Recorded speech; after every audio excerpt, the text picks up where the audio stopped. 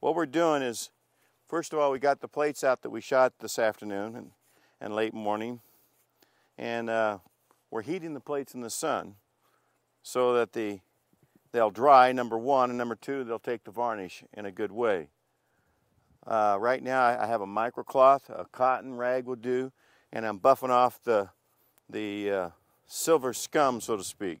You have a plate like this that's got some oyster stains on it, you can come along like that and take them off, you see.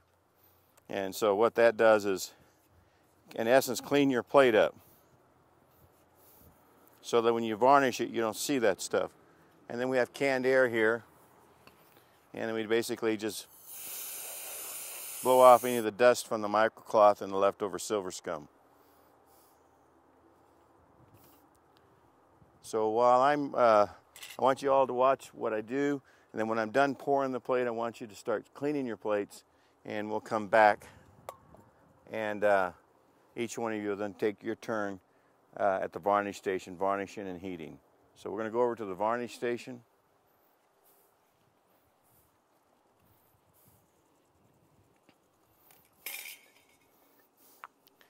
Once again, the varnish is out here to heat. We're not having real good cooperation with the sun. It's coming and going today, so I put a catalytic converter heater. I don't know if it's a converter, but it's a catalytic heater by Coleman, and it's nice in that it's not flame oriented. It heats up this cloth. And the advantage to that is that we're dealing with a varnish that's 95% alcohol, and so we don't want to catch it on fire. So the first thing we do is we heat the plate to the point where it's almost not touchable. Then we take the plate and very carefully pour the collodion onto the plate. Not collodion. Varnish, correct me, yes, varnish. Then say it again for me. Ether. And here we pour the varnish onto the plate, and we drip it off. Really doesn't matter how we pour the varnish on.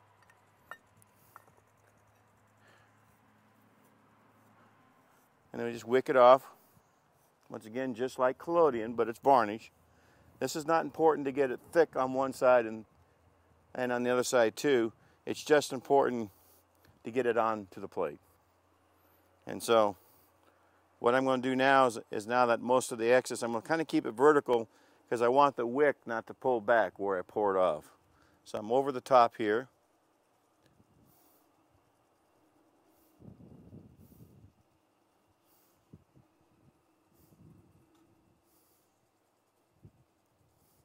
Actually gets to the point I can't hold it. The sun being out is good, along with the catalytic heater.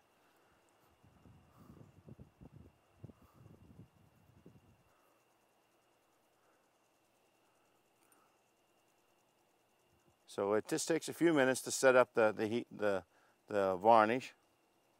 And as I've told you before, the reason why we varnish a plate is that once this plate is varnished, it seals the silver from the air. And once the silver is sealed from the air, it can never turn black. It will never oxidize.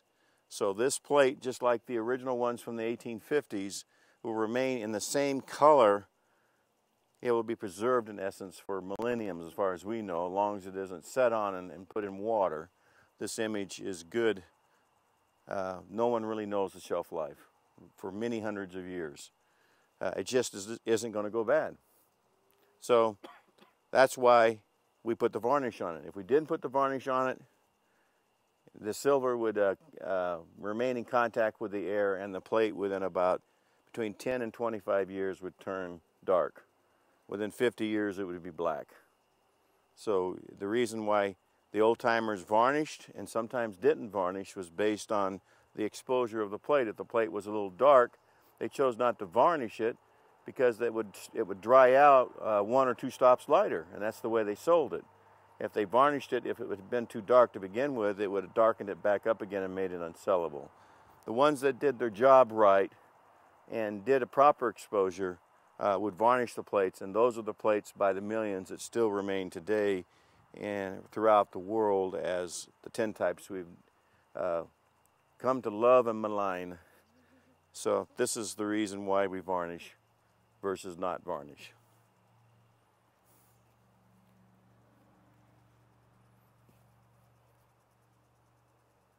And it takes on a high gloss at this point. Yes, Okay.